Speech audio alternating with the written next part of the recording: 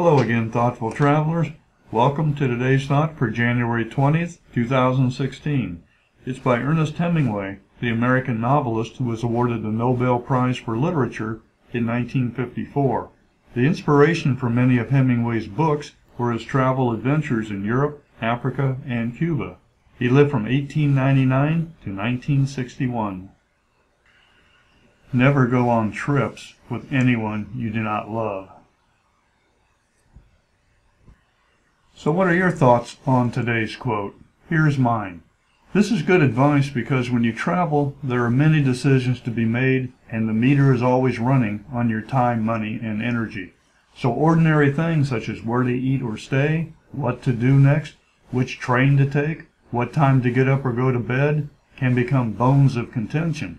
And whether you're traveling with your best friend, your spouse, or your sweetie, tension is inevitable. So be prepared and play nice. One of my old travel buddies and I always promised not to punch each other out, and it worked. Some humor and empathy also helps. Now here's the list of all the sources quoted in January. I hope you'll stop by each day to enjoy all the interesting and insightful things they have to say. And leave a comment. I'd like to hear your thoughts too. Thanks, and see you tomorrow.